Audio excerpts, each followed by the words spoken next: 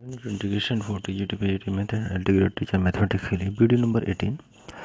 ये क्वेश्चन हम video number 17 में लास्ट क्वेश्चन था, थोड़ा सा गलत हमसे नोट हो गया था। नीचे cos 2x हमने नोट कर लिया था 2 cos x, इसलिए सोल्व नहीं हो पा रहा था। ठीक है भाई, उसके लिए सॉरी।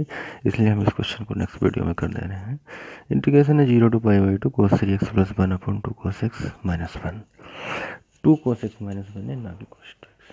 ठीक है, अब हम लिखेंगे ऊपर प्लस 1 को लिखेंगे माइनस का कोस पाई, चूँकि कोस पाई इक्वल टू -1 होता है तो +1 हो जाएगा।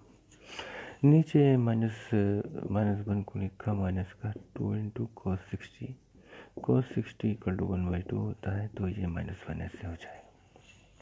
ठीक है, ये दो इसमें हमने ट्रिक्स ली हैं, थोड़ा सा यूज किया गया है।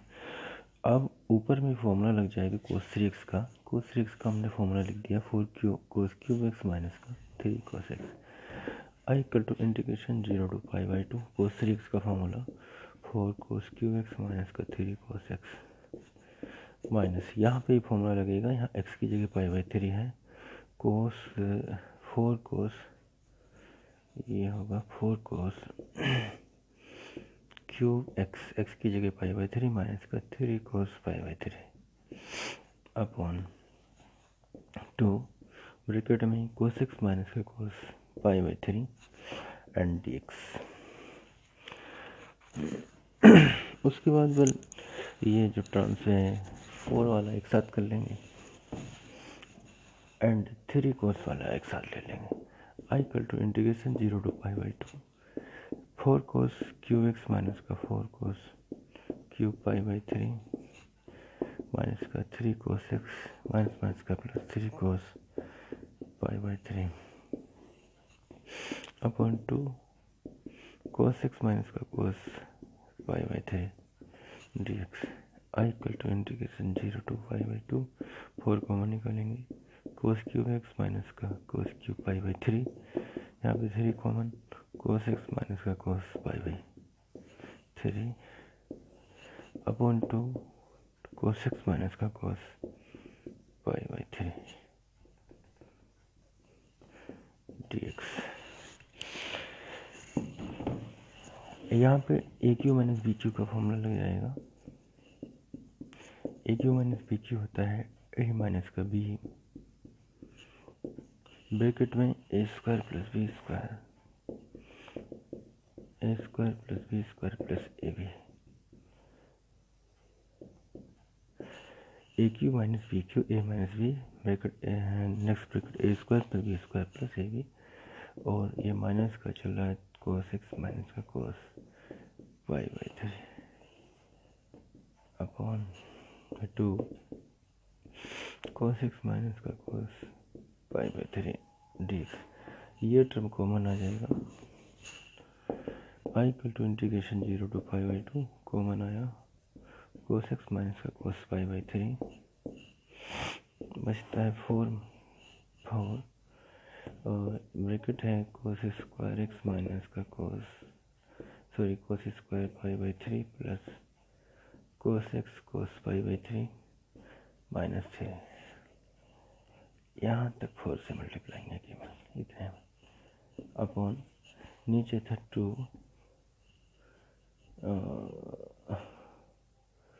2 cos x माइनस cos π/3, ये टर्म से कैंसिल हो जाएगा dx। नेक्स्ट लाइन,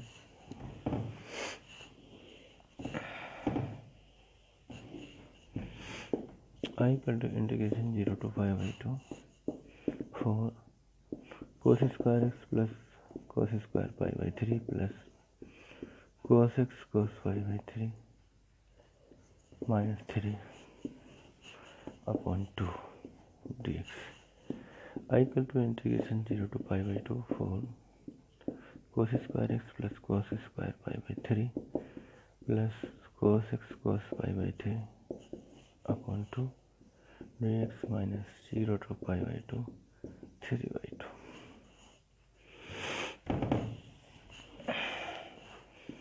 कैंसिल होकर 2 हो जाएगा। I equal to 2 integration 0 to π/2 cos square x dx plus 2 integration 0 to pi by 2 cos square pi by 3 dx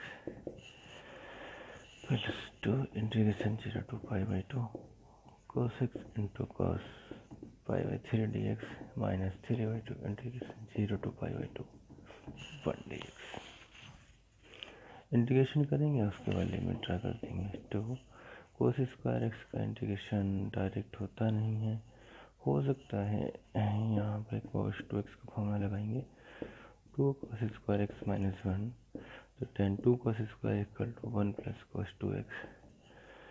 तो 2 को इसको इसके साथ ही रखें 1 प्लस कोस 2x रख दिया जाएगा। इसकी वजह I equal to 0 to pi by 2 1 plus cos 2x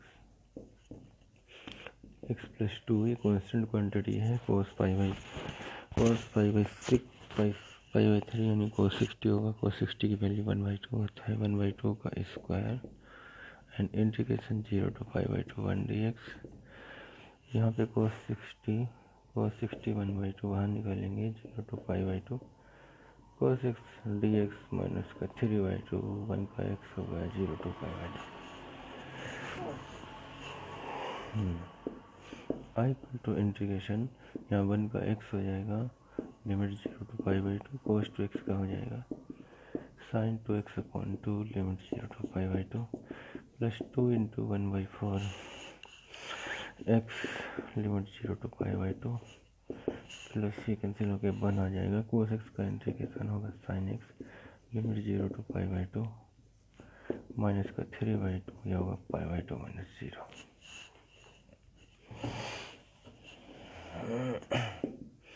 यहाँ पे होगा पाई बाई 2 माइनस 0 प्लस का 1/2 बाहर लेंगे sign 2 into pi by 2 minus का साइन 0 प्लस का 1/2 ये होगा pi by 2 minus 0 plus sine pi by 2 minus sign 0 minus का 3/2 इंटू पाई बाई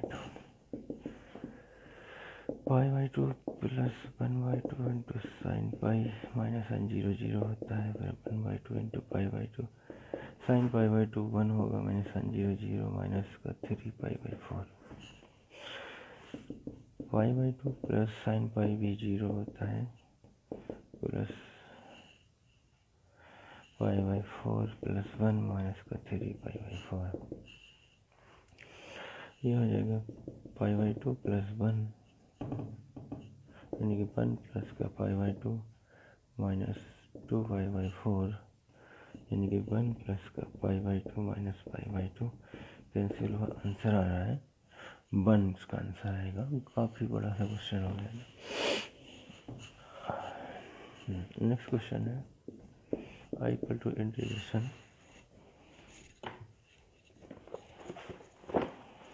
0 to 2 है x की power 9/2 upon √2a minus x dx।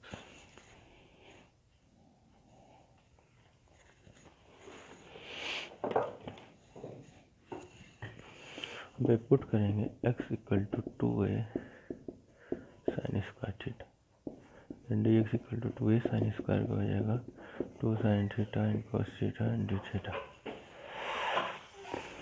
x equal to 0 पे 0 equal to 2a sine square theta and 0 equal to sine square theta then sine theta equal to 0 theta equal to 0 x equal to 2a तो ten 2a equal to 2a sine square theta 1 equal to sine square theta sine theta equal to 1 theta equal to 5/2 limit होगा 0 to 5/2 x की जगह है 2a sine square theta की power 9/2 upon under root में चला 2a minus का 2a sine square theta dx की value है 2a into 2 sine theta cos theta and D theta.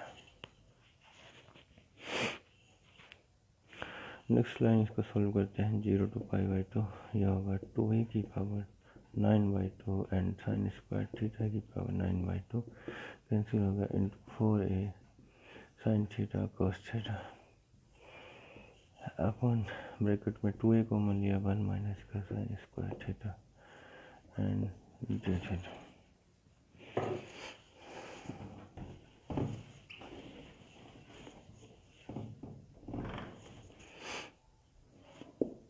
I equal to integration 0 to pi by 2 की power 9/2 into sine theta की power 9 into 4a sine theta cos theta 1 under root 2a cos square theta and D theta. ये हो जाएगा I equal to integration 0 to pi by 2a की power 9/2 into sine theta की power 10 into 4a cos theta upon 2a की power 1/2 into cos theta and D theta. ये cancel हो गया। I equal to होगा 0 to पाई बाई 2a की power 9/2 minus 1/2 sine theta की power 10 into 4a cos theta 4a into D theta. I equal to integration 0 to pi by 2a की power 8/2 into 4a and sine theta की power 10 D theta.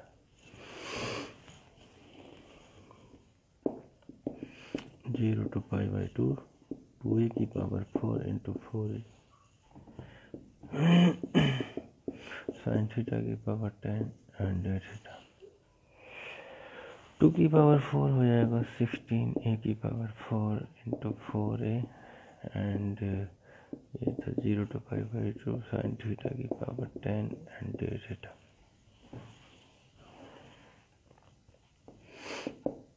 Number 16 into 4 a की power 5 integration 0 to pi by 2 sine theta की power 10 D theta. इसका integration करना है। हाँ, इसमें use होगा गामा फंक्शन। गामा फंक्शन की प्रॉपर्टी फॉर्मूला होता है 0 to पाई बाई 2 साइन की पावर m थीटा कोस की power n theta D theta equal to 2 gamma m plus 1/2 gamma n plus 1/2 upon gamma m plus n plus 2/2। तो I equal to चल रहा था 64 a की power 5। यहाँ लिख सकते हैं 0 to पाई बाई 2 साइन की पावर 10 थीटा इंटू कोस की power 0 theta and D theta. m equal to हो जाएगा 10, n इक्वल टू हो जाएगा 0। फॉर्मूले में वैल्यू ड्रा कर देते हैं। आई इक्वल टू 64 a की power 5 into 2 gamma 10 plus 1/2 gamma 0 plus 1/2 upon gamma 10 plus 0 plus 2/2 equal to 64 into 2 into a की power 5 gamma 11/2 gamma 1/2 upon gamma 12/2। I equal to 64 into 2 into a की power 5 gamma 1/2 लिखा जाएगा 9/2 into 7/2 into 5/2 into 3/2 into 1/2 into root pi and gamma 1/2 होता है root pi और नीचे हो जाएगा gamma 6। Gamma n equal to होता है फैक्टोरियल n माइनस 1। तो यानी कि gamma 6 equal two factorial 6 minus 1 यानी कि फैक्टोरियल 5। देखो 5 4 3 2 1। I equal to 64 into 2 into a की power 5 into 9/2 into 7/2 into 5/2 into 3/2 into 1/2 into pi upon 5 into 4 into 3 into 2 into 1। इसको सोल्व कर लेंगे। सोल्व करके जो आएगा वो वैल्यूज आ जाएगा 2 2 4 8 16 16 चौका 64 4 ये 4 इस 4 से कैंसिल होगा। हम बचता है 9 7 5 3 पाई a की पावर 5 अपॉन 5 से 15 15 30 नहीं काफ़ी कट जाएगा 5 3 2 5 3 कैंसिल हो जाएगा 53/2 पाई a की पावर 5 इसका आंसर आ जाएगा।